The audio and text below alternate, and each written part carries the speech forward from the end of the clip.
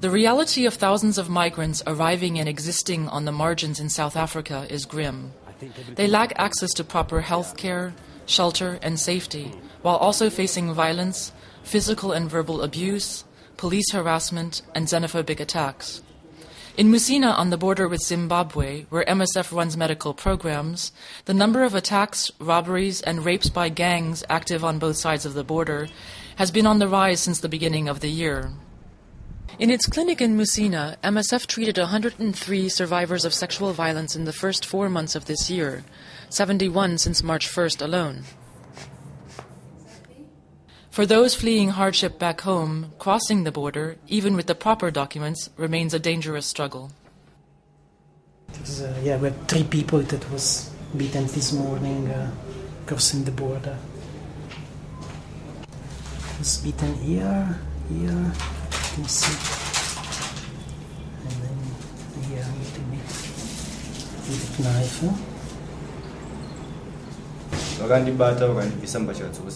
The Guma Guma gangs caught me. They removed all my clothes and then tied me up using my shoelaces and demanded money. I gave them all the money I had with me. Then they took a stone and hit me on the head, holding the stone, and kicked me in the ribs. They left me without any money. Women and children are particularly at risk.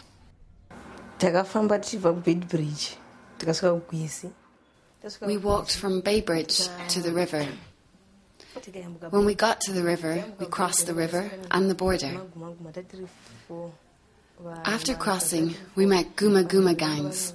We were 4 ladies and 3 men. The Guma Guma told the men to go and said the women should stay behind. When we were left behind, we were raped by these men. I was raped by 2 of them, and the other ladies were also raped by 2 people each. When they finished raping us, they searched us and took away some money that we had. They then told us to go.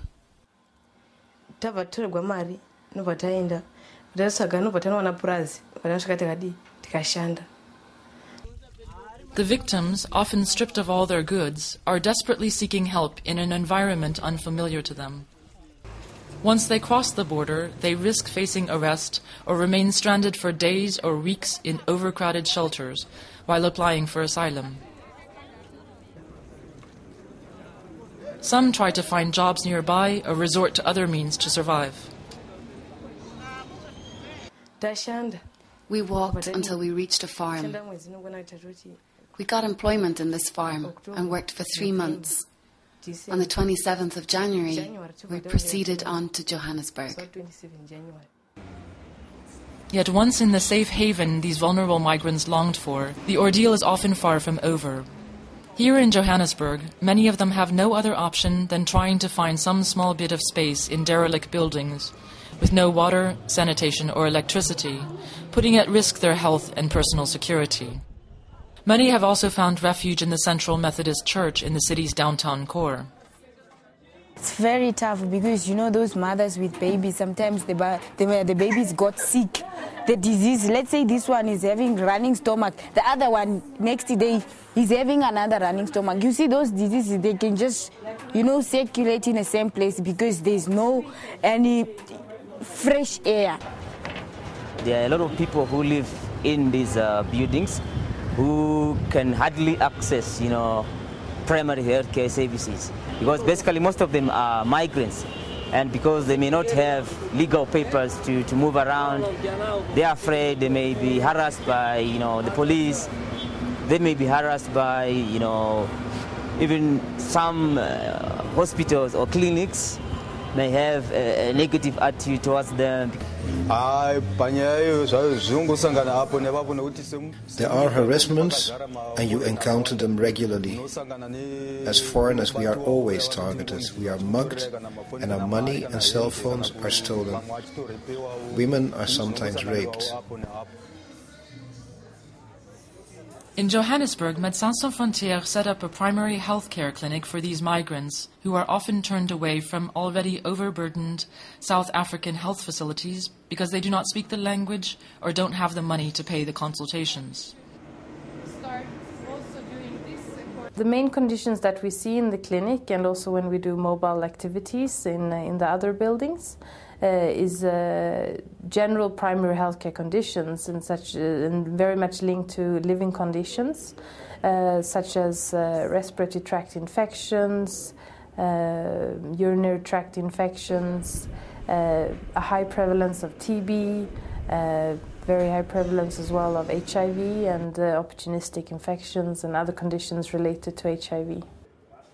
In addition to their appalling living conditions, these migrants face a climate of permanent insecurity and uncertainty.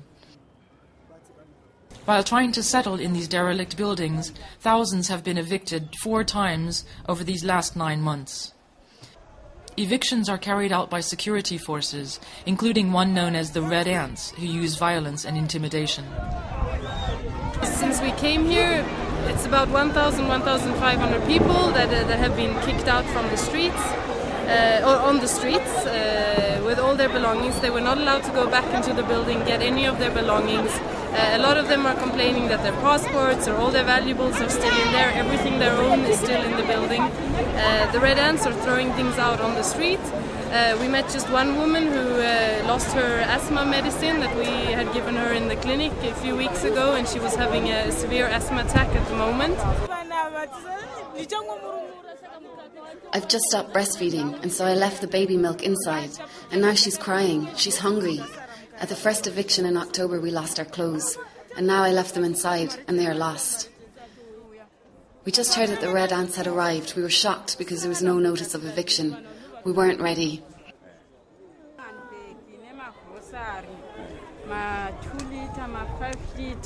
We lost all the big bags with the clothes inside and groceries. What pains me most is my baby health card.